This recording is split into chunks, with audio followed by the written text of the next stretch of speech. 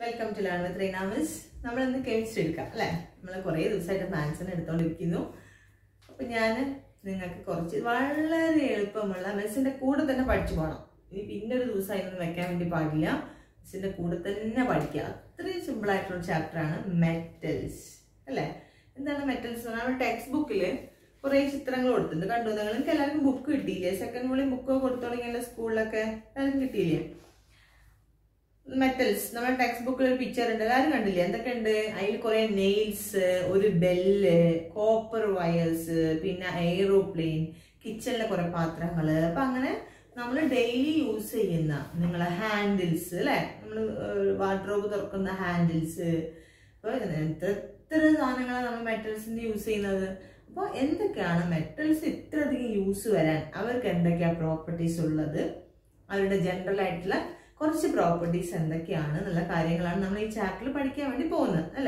Pilot table or the book. A table very simple, other than just Parayam, Pina the Karnicam. Miss notes that Namaka for a paid comment in the Miss notes say the tuition code car and the Pakshan. They did the vacuum clearly. Phone shoot table. I don't know computer card. No, cut a Sami Corona. Apo Namada no table and metal property objects. Just to Parnipova, detail at Miss Vina Parnera. Detail at a particular gold lamp. Textbook poem gold on a to other. Upon Namada gold and Etramatra Pradani Porkund play. Bangra Veliana Pavana gold gold നല്ല ഭംഗിയാണ് അല്ലേ സ്വർണ്ണട്ട് കഴിഞ്ഞാൽ കാണാനായിട്ട് നല്ല ഭംഗിയാണ് അപ്പോൾ നല്ല കളറാണ് നല്ല തിളക്കമാണ് അത്ര പെട്ടെന്ന് കേടുവരില്ല അതുകൊണ്ടൊക്കെ നമ്മൾ ഈ ഗോൾഡ് കൊണ്ട് ആഭരണങ്ങളൊക്കെ ഉണ്ടാക്കുന്നത് നമ്മൾ മെയിൻ ആയിട്ട് ഗോൾഡിന്റെ യൂസ് ചെയ്യുന്ന ഓർണമെന്റ്സ് അല്ലേ ആഭരണങ്ങൾ ഉണ്ടാക്കാനാണ് then copper നിങ്ങൾക്ക് അറിയാം കോപ്പർ ഇതുപോലെ തന്നെയാണ് അതിന്റെ പ്രോപ്പർട്ടി കോപ്പർ വയർ ഒക്കെ ഉണ്ടാക്കില്ലേ നമ്മൾ കറന്റിനെ കടത്തി വിടും കോപ്പർ അല്ലേ electricity കടത്തി വിടും അതുകൊണ്ട് നമ്മൾ ഇലക്ട്രിക്കൽ വയേഴ്സ് ഒക്കെ ഉണ്ടാക്കാൻ വേണ്ടി കോപ്പറിനെ യൂസ് ചെയ്യും ഹീറ്റും കടത്തി വിടും നമ്മൾ ചെമ്പ് പാത്രങ്ങൾ അടുക്കളയിലൊക്കെ ഉണ്ടാവും അവിടെ കഴുകി വൃത്തിയാക്കാനുള്ള പാടുണ്ട് ഭംഗിയൊന്നും ഉണ്ടാവില്ല കാണാൻ വലിയ കുറച്ച് കഴിഞ്ഞാൽ അതുകൊണ്ട് നമ്മളിപ്പോൾ പൊതുവെ അങ്ങനെ ഉപയോഗിക്കാറില്ല നിങ്ങളുടെ അമ്മമാരുടെ കാലത്തൊക്കെ ഈ ചെമ്പൊക്കെ ആയിരുന്നു ഉപയോഗിച്ചിരുന്നത് ഇപ്പൊ പിന്നെ ഒക്കെ സ്റ്റീല് ഇപ്പൊ സ്റ്റീലും പോയി ഓവനൊക്കെ എല്ലാ വീട്ടിലും അല്ലേ അപ്പോൾ നമ്മൾ അതിനുള്ള പാത്രങ്ങളൊക്കെ iron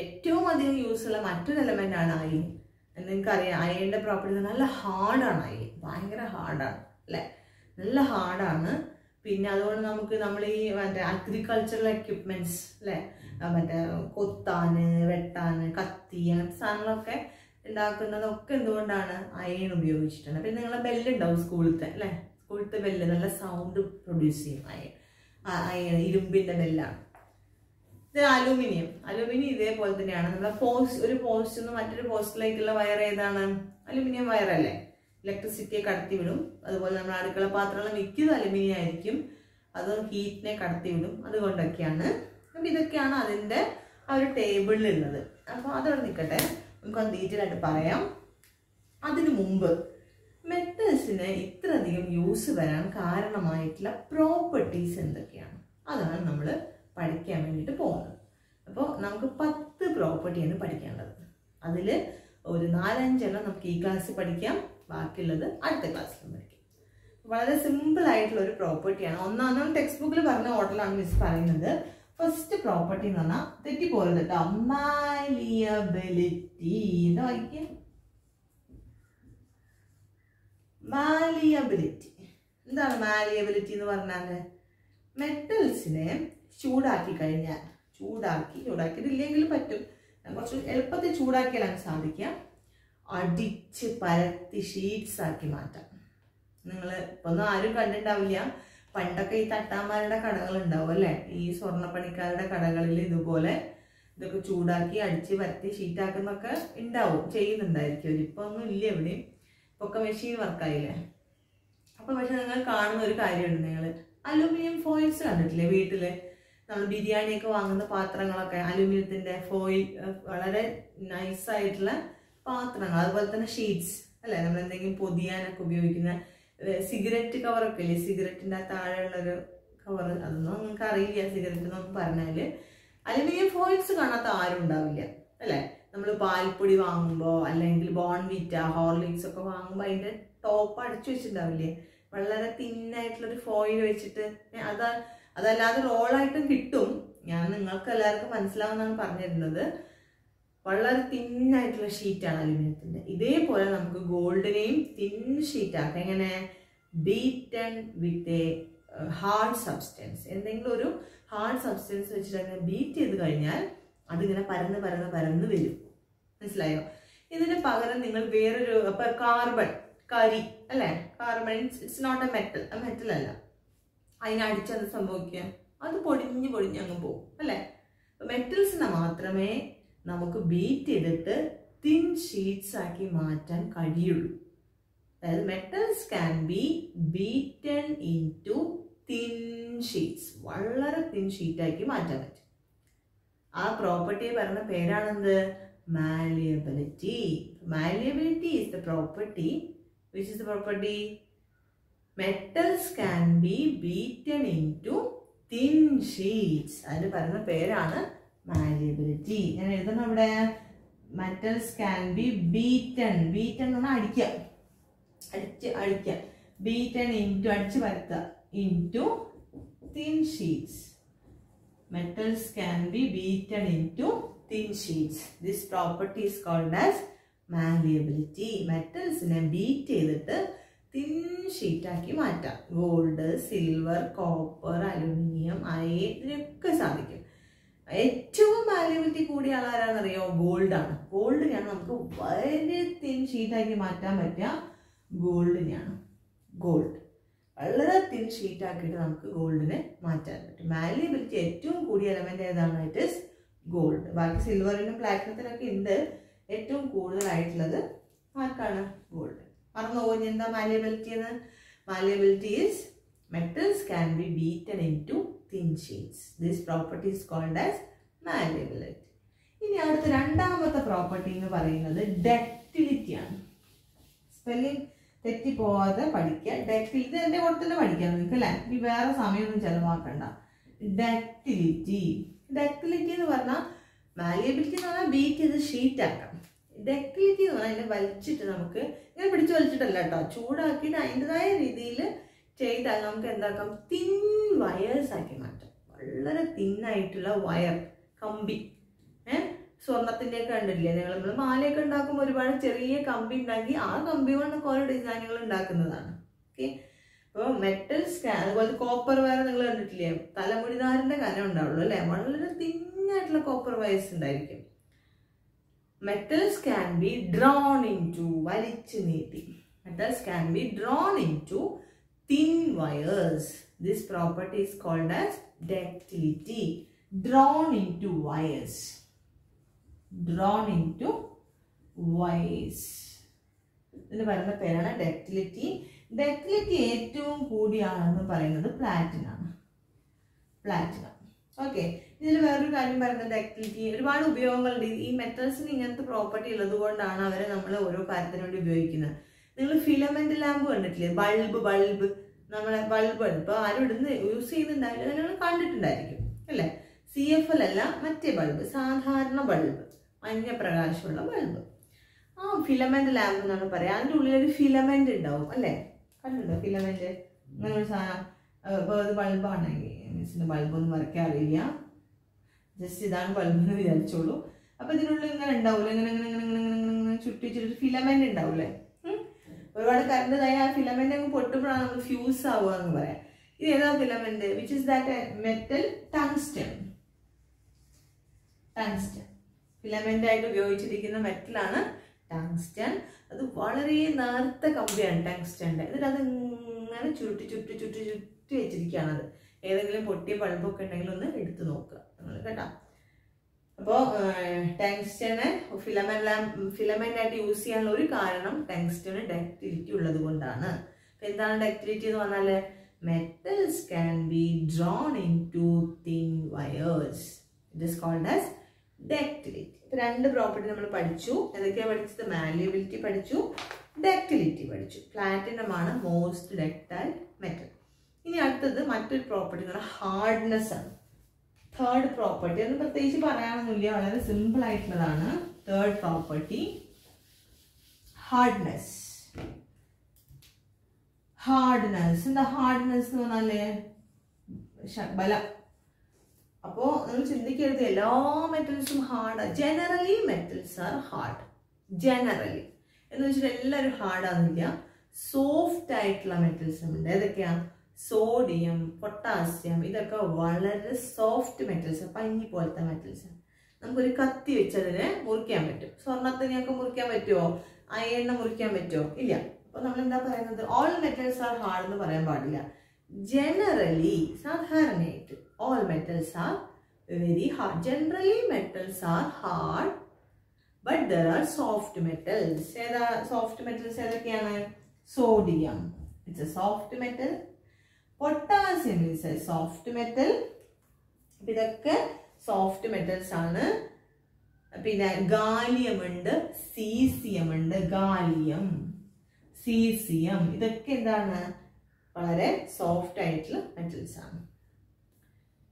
lithium, sodium, potassium. Lithium ഉണ്ട് കേട്ടോ അതിന്റെ കൂടെ. 5 മറന്നുപോവോ? Lithium, sodium, potassium, gallium, caesium.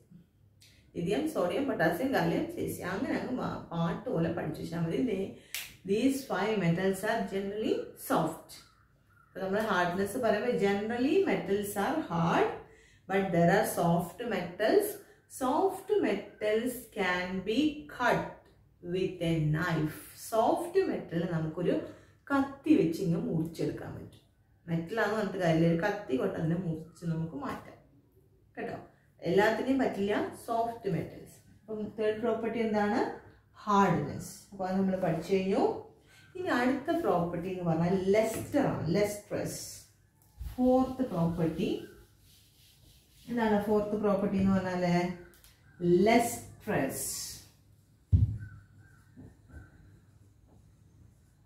Metallic Leicester എന്ന് പറയും. ലെസ്റ്റർ ആ തിളക്കം. മെറ്റാലിക് ലെസ്റ്റർ എന്ന് പറഞ്ഞാല് നമ്മൾ സ്വർണ്ണത്തിനൊക്കെ നല്ല തിളക്കല്ലേ? വെള്ളിക്കാണെങ്കിലും പുതിയ വെള്ളി പാത്രമൊക്കെ വാങ്ങി എന്ത് തിളക്കായിരിക്കും അല്ലേ? കുറെ നാൾ കഴിയുമ്പോൾ തിളക്കം പോവും. അലുമിനിയം പാത്രങ്ങൾ, പുതിയ അലുമിനിയം പാത്രം നല്ല തിളക്കം ഉണ്ടാവും അല്ലെ? അലുമിനിയം ഫോയിലൊക്കെ നല്ല തിളക്കം ഉണ്ടാവുക. ഇതിന് അയൺ ആണെങ്കിലും നന്നായിട്ട് നല്ല സ്മൂത്ത് സർഫസ് ഒക്കെ ഉള്ള അയൺ, കോപ്പർ ഒക്കെ നല്ല തിളക്കം ഉണ്ടാവും. സോഡിയം പുതിയതായിട്ട് മുറിച്ച് വെച്ച് കഴിഞ്ഞാൽ, അതായത് ഒരു മെറ്റൽ നിങ്ങൾ ഏത് പഴയതാണെങ്കിലും ഒരു മെറ്റൽ നിങ്ങൾ മുറിച്ച് കഴിഞ്ഞ് ഇങ്ങോട്ട് തുറന്നു കഴിഞ്ഞാൽ അങ്ങനെ 2 പീസ് ആവൂലേ? അപ്പൊ ഈ 2 ഭാഗവും നല്ല തിളക്കം ഉണ്ടാവും. കാരണം അത് അയറുമായിട്ടോ ഒന്നുമായിട്ടും റിയാക്ട് ചെയ്തിട്ടില്ല. പുതിയ പീസാണ് ഇവിടെ. ഇതിങ്ങനെ ഉള്ളതായിരുന്നു, ഇത് നമ്മൾ മുറിച്ചു അങ്ങനെ പുതിയ 2 പീസായി. ഈ 2 പീസ് സോഡിയം ആണെങ്കിലും പൊട്ടാസ്യം ആണെങ്കിലും ഒക്കെ നല്ല ഷൈനി സർഫസ് ഉണ്ടായിരിക്കും. Newly cut surface of a metal have shiny appearance, very shiny appearance. That is called as lustrous. പുതിയതായിട്ട് മുറിച്ചിട്ടുള്ള മെറ്റൽസിന്റെ സർഫസിന് നല്ല തിളക്കമുണ്ടായിരിക്കും. ആ തിളക്കത്തിൽ നമ്മൾ പറയുന്ന പേരാണെന്ത്? lustrous. അപ്പോൾ ഗോൾഡ് ഒക്കെ ഓർണമെന്റ്സ് ഉണ്ടാക്കാൻ വേണ്ടി ഉപയോഗിക്കുന്ന മെയിൻ കാരണം എന്താണ്? Because of its lustrous. Metallic Leicester ആണ് കേട്ടോ. ഇനി അടുത്ത പ്രോപ്പർട്ടി എന്ന് പറഞ്ഞിട്ടുണ്ടെങ്കിൽ അടുത്തത് 2-3 പ്രോപ്പർട്ടീസ് ഉണ്ട്. അപ്പൊ നമുക്ക് 2-3 പ്രോപ്പർട്ടി പറയാം. അതിന് മുമ്പ് ഇപ്പൊ എത്ര നമ്മൾ പറഞ്ഞു? 4 എണ്ണം പറഞ്ഞില്ലേ? അതിൽ ടെക്സ്റ്റില് നമുക്ക് എന്താണുള്ളത് നോക്കാം അല്ലെ? ടെക്സ്റ്റ് ബുക്ക് നമുക്ക് പഠിക്കണ്ടേ? അപ്പൊ ഞാൻ ജസ്റ്റ് ഒന്ന് വായിക്കാം. All the objects in nature are made up of different type of substance. These substances are formed from different elements. നമ്മുടെ പീരിയോഡിക് ടേബിളിൽ ഇഷ്ടംപോലെ എലമെന്റ്സ് ഉണ്ട്. അതില് മെറ്റൽസും ഉണ്ട്, നോൺ മെറ്റൽസും ഉണ്ട്, മെറ്റലോയിഡ്സും ഉണ്ട്. നിങ്ങൾക്ക് പഠിക്കാം. മെറ്റൽസ് എന്ന് പറഞ്ഞാൽ ഇങ്ങനെ മിസ് പറയുന്ന കുറെ പ്രോപ്പർട്ടി ഉള്ള ആളുകൾ. ഇത്രയും നേരം പറഞ്ഞില്ല, ആ പ്രോപ്പർട്ടീസ് ഒക്കെ ഉള്ളവരാണ് മെറ്റൽസ്. ഇല്ലാത്തവരെ നമ്മൾ പറയാം നോൺ മെറ്റൽസ്. പക്ഷെ അവർക്ക് വേറെ പ്രോപ്പർട്ടി ഉണ്ടായിരിക്കും. ഓക്കെ, അപ്പൊ നമ്മളോട് അവിടെ കുറെ നിങ്ങൾക്ക് പരിചയമുള്ള കുറച്ച് elements, periodic table elements list ചെയ്യാൻ പറഞ്ഞിട്ടുണ്ട്. ഏതൊക്കെ പരിചയമുണ്ട്? Hydrogen, oxygen, fluorine, chlorine, sodium, silver, potassium, sodium, iron, ഇഷ്ടംപോലെ മെറ്റൽസ് നിങ്ങൾക്ക് തന്നെ അറിയാം അല്ലെ? അത് നിങ്ങളിവിടെ എഴുതുക. എന്നിട്ട് അതില് മെറ്റൽസിനെ ഒന്ന് ലിസ്റ്റ് ചെയ്യാനാണ് പറഞ്ഞിരിക്കുന്നത്. ഏതൊക്കെയാ മെറ്റൽസ് ലിസ്റ്റ് ചെയ്യാൻ? നിങ്ങള് Sodium is a metal, aluminum, copper, potassium, gold, iron, ഇഷ്ടംപോലെ മെറ്റൽസ് നിങ്ങൾക്ക് ലിസ്റ്റ് ചെയ്യാൻ വേണ്ടി സാധിക്കും. Then you may be able to identify some uses of metals when you observe the picture given at the beginning. അപ്പോൾ നിങ്ങൾ ഈ ബിഗിനിങ്ങിൽ കുറച്ച് ഒരു പിക്ചർ കൊടുത്തിട്ടില്ലേ, അത് വെച്ചിട്ട് മെറ്റൽസിന് എന്തൊക്കെ യൂസസ് ഉണ്ട് എന്ന് നിങ്ങൾക്ക് ഐഡന്റിഫൈ ചെയ്യാൻ സാധിക്കും. Don't you think that these are possible due to certain special property? ഇതൊക്കെ പോസിബിൾ ആവുന്ന എന്താണ്, മെറ്റൽസിന് ചില പെർട്ടിക്കുലർ പ്രോപ്പർട്ടി ഉള്ളതാണ്. അപ്പോൾ ആ പ്രോപ്പർട്ടീസ് ആണ് നമ്മൾ ഈ ചാപ്റ്ററിൽ പഠിക്കുന്നത്. അതാണ് പറഞ്ഞത്. പിന്നെ അതൊക്കെയാണ് പിന്നെ നമ്മൾ പറഞ്ഞിട്ടുള്ള മാലിയബിലിറ്റിയെ കുറിച്ചാണ് പറഞ്ഞത്. എന്താണ്, metals can be beaten in to thin sheets. അതാണ് മാലിയബിലിറ്റി. മോസ്റ്റ് മാലിയബിൾ മെറ്റൽ ഏതാണ്, gold is most malleable metal. Then അടുത്ത പ്രോപ്പർട്ടി ഡക്റ്റിലിറ്റി ആണ്. Metals can be drone in to thin wires. Platinum is the most ductile metal. പിന്നെ നമ്മൾ filament lamp പറഞ്ഞു. അതിൽ ഉപയോഗിക്കുന്ന ഏതാണ്, ടങ്സ്റ്റൺ ആണ് ഫിലമെന്റ് ആയിട്ട് ഉപയോഗിക്കുന്നത്. ആ ടങ്സ്റ്റൺ വളരെ തിൻ വയറായിട്ട് നമുക്ക് മാറ്റാൻ പറ്റും, അതുകൊണ്ടാണ് അത് ഉപയോഗിക്കുന്നത്. പിന്നെന്താണ്, കോപ്പർ, ഗോൾഡ് ഒക്കെ നമുക്ക് തിൻ വയേഴ്സ് ആക്കി മാറ്റാം. പിന്നെ നമ്മൾ പഠിച്ചത് hardness. Generally metals are hard, പക്ഷെ നമുക്ക് sodium, lithium, sodium, potassium, caesium and francium ഇതൊക്കെ വളരെ സോഫ്റ്റ് മെറ്റൽസ് ആണ്.